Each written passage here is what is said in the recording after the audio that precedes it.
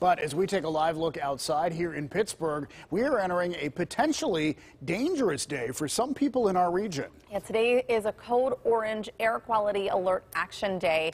And so, Mary, I know we talk about this from time to time in the summer months, but what does this really mean for people? Yeah, so we do have that air quality warning, and really people just need to take it slow out there and just be careful, especially if you are in those sensitive groups, if you have heart or lung disease, the elderly, and even those younger kids. And of course, you want to get out and play outside. It's 90 degrees, it's hot, and you know, even if you're heading out to the pool today, just again, make sure that you're limiting that outdoor time. So this is actually for a lot of the region. It's only going until 4 o'clock, and with the heat and humidity even tomorrow, I wouldn't be surprised if we have another code orange day. So it's just unhealthy for some. Again, people with the lung, heart disease, just limit that outdoor activity. So one way to do that is crank up the air conditioner. You're really going to need it today. Turn it on high. Temperatures today can make it to the low 90s, which would be the hottest day of the week. And not only that, would be our 5th 90th degree day of the year. So we're actually starting off in the 70s already. This is well above average by nearly 10 degrees.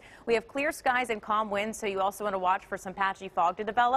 So clear right now, 68 in Franklin, 66 Washington. We are getting some shower activity for areas off to the northwest, and with that heat and humidity through the afternoon, we could see a stray shower and even a thunderstorm pop up. So visibility right now, it is clear, and we've had a little bit more fog the past couple of days, so not too bad as you're waking up. Mostly sunny today, making a run for 90 degrees, and then overnight another hot day on tap. We could feel as high as about 94, 95 degrees, some areas even higher than that.